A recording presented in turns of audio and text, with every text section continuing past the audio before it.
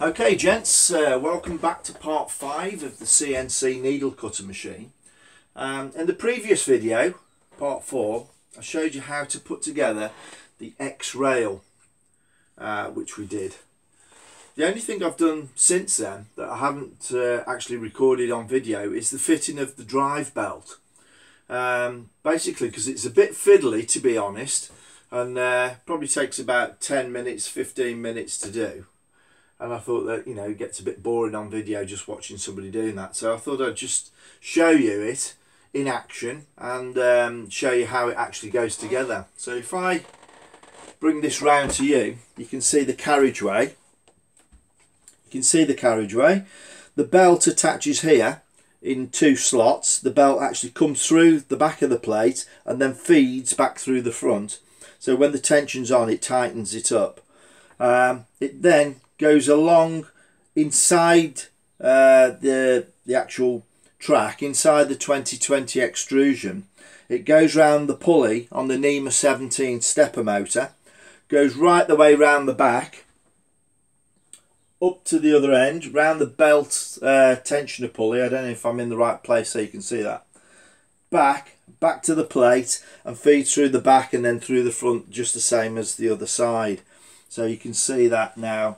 Slides up and there, slides up and down, lovely. I've also fitted a cable tidy bracket on the top there. That's just purely to pin back all the cables that are going to go to this part of the machine. That'll be obviously in the next video or so. So I'll put that down. I've been quite busy since fitting that belt, and I've actually put together the needle assembly, the actual cutter head, as you can see there. I thought it best for me to fit it all together and then just show it to you and explain which bit does what and what bit goes where, etc. Because these parts, believe you me, are so small.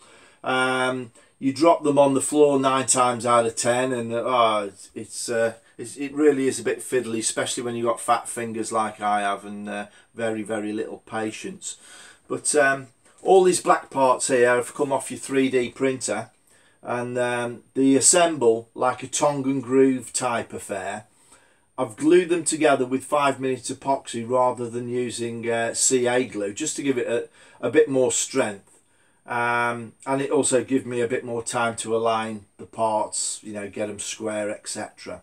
So basically the brackets are this 90-degree shape here that fits on to the machine, onto this back plate.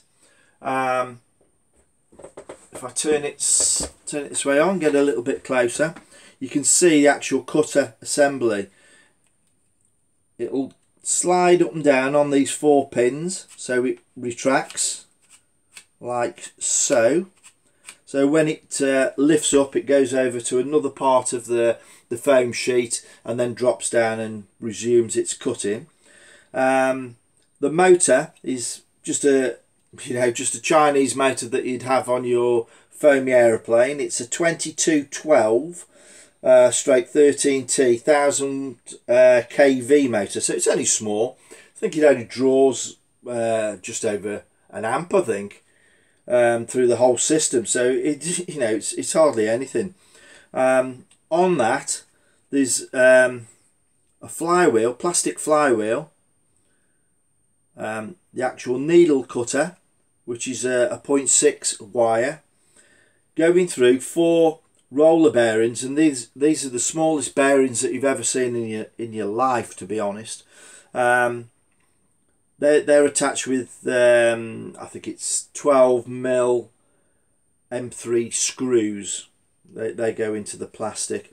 Coming through that into a MIG welding tip. I'm sure a lot of you have seen these tips on the welding machines. I'm using that as a support for the actual needle there. On the front you can just see a 9-gram servo, one of these Chinese 9 grams that you have on your foamy electric planes. It's only a cheapo.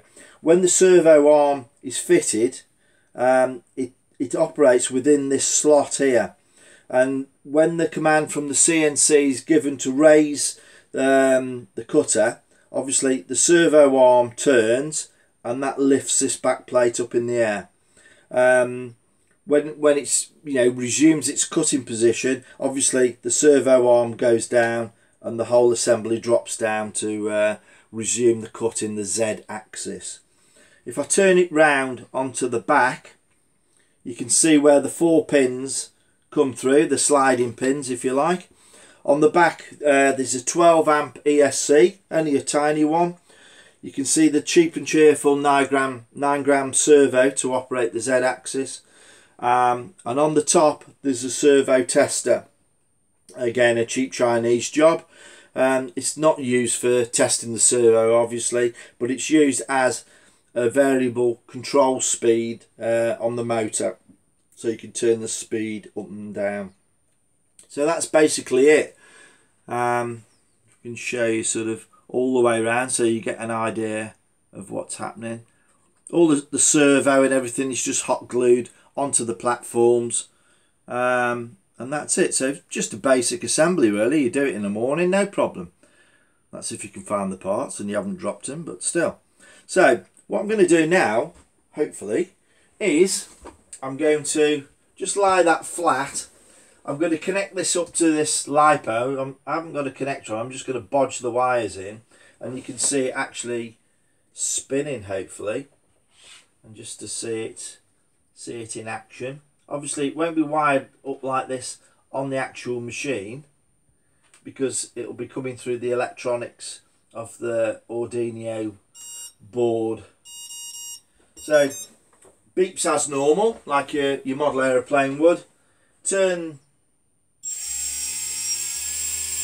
the servo tester, and there she goes. I'm going to lift this up to the camera. Hopefully it won't come disconnected and you'll be able to see it in action.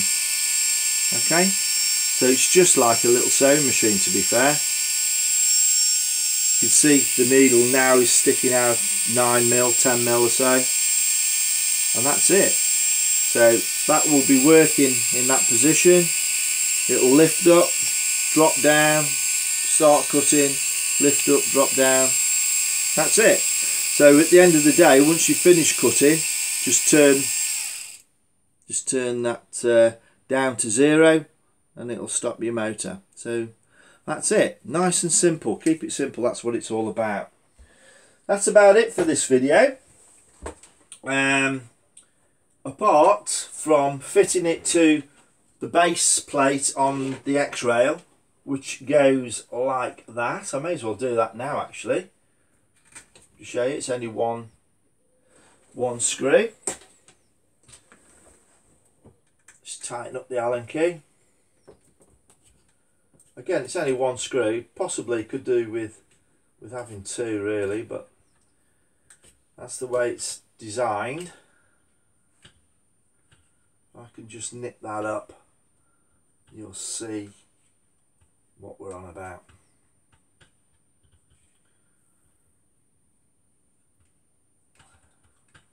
Everything's so fiddly on here, it's unbelievable. So that's it. You can see the needle cutter now mounted. Obviously it's going to go backwards and forwards like so, and it's going to lift up and down as and when required to lift it up in the Z axis. So that's about it as far as fitting that goes. Okay, that's about it for this video. In the next video we're going to get onto the juicy bit of wiring the machine up. So we've got to come up with the wiring loom to fit obviously the motor drive, the 2 stepper motor drives. That goes back to the Arduino Uno board, which is the main brain of the machine. We'll be taking a look at that and how to connect that up, and how to flash drive it as well, so that should be quite interesting. So okay lads, I hope you've enjoyed the video, just to give you a bit more of an insight. If you did like it, obviously subscribe and give us a thumbs up, and come back and see the next video. Okay, stay safe and be good. Bye bye.